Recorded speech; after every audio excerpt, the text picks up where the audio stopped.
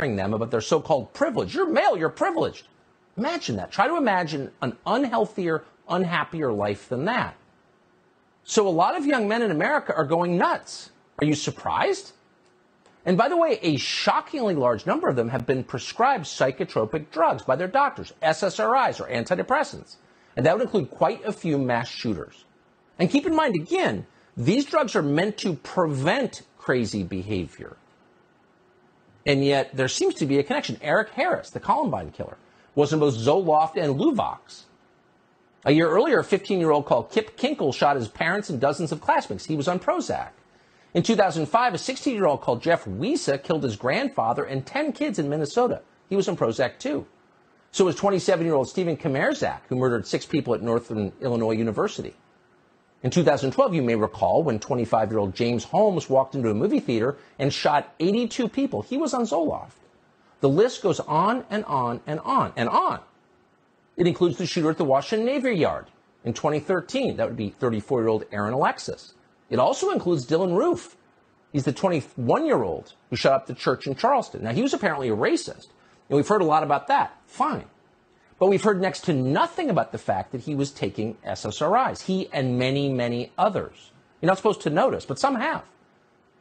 The Journal of Political Psychology once assembled a list of dozens more mass killings, all committed by young people, young men, on prescription drugs. So is there a connection? Well, we don't know definitively. We do know there are a whole lot more of these drugs being taken by kids than ever before. And by the entire population, who's not taking some prescription medication at this point. Between 1991 and 2018, total SSRI prescriptions in the United States rose by more than 3,000%. 3,000%. 3,000% of anything is a massive change. You don't see changes like that. But the point of this change was to make Americans calmer, saner, happier. Take these drugs and your problems will go away. Yes, you will become numb. You will lose part of yourself. You no longer experience deep joy. You'll become part robot, but at least you won't want to kill yourself or harm other people. That was the promise. 3,000%. Did it work? Let's see.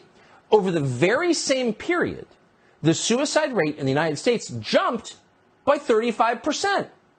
Did it work? Well, millions of people got on anti-suicide drugs, and we wound up with many more suicides. So maybe it's not working. Is it possible it's making the problem worse? You think? Let's see. Mass shootings also increased dramatically over the very same period. Here's a chart that shows it. Now, the halfwits on Twitter always scream the same thing. Correlation is not causation. All right, whatever that means. But tell us, halfwits, what is going on exactly? What does that chart mean? We know that SSRIs are dangerous. It says so right on the label. They increase, quote, the risk of anxiety, agitation, irritability, hostility, aggressiveness, impulsivity, and mania. Oh, not a big deal. That's not causation. Then what is it? According to one meta-study by the FDA, young people who've been prescribed SSRIs have an increased rate of suicide. Oh, wait, more suicide? Weren't they supposed to reduce suicide? But we're getting more suicide. Let's stop right there. But we're not stopping. We're accelerating. Between 2015 and 2019, the use of SSRI drugs by teens in the United States rose by nearly 40%. So it's not working. Let's do a whole lot more of it. This seems like a massive and extremely obvious problem. Extremely obvious. People aren't themselves. They're taking drugs that appear to be causing the behavior the drugs are designed to prevent. Why don't they talk about this on TV? Oh, let's see. In 2020, the pharmaceutical industry spent more than $4.5 billion advertising on national television in this country.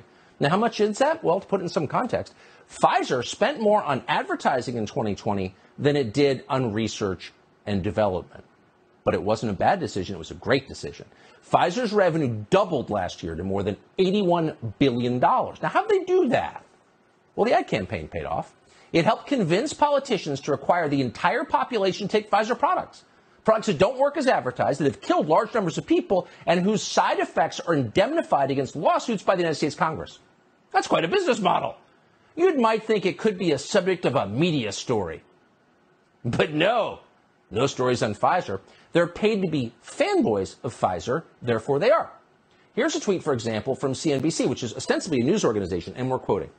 Pfizer is uniquely positioned to advance mRNA, which could be a breakthrough for other infectious diseases, genetic diseases, and cancer. Parenthesis. Paid post for Pfizer. Hashtag ad. It's on their Twitter account, a news organization. They're admitting it's a paid post for Pfizer. But in CNBC's defense, they're not alone. Pretty much all the news coverage you see in the United States is a paid post for Pfizer. Watch this. Anderson Cooper 360, brought to you by Pfizer. ABC News Nightline, brought to you by Pfizer. The Human Factor, brought to you by Pfizer. CBS Health Watch, sponsored by Pfizer. Good Morning America is brought to you by Pfizer. CNN Tonight, brought to you by Pfizer. Oh, it's all brought to you by Pfizer. Now, why is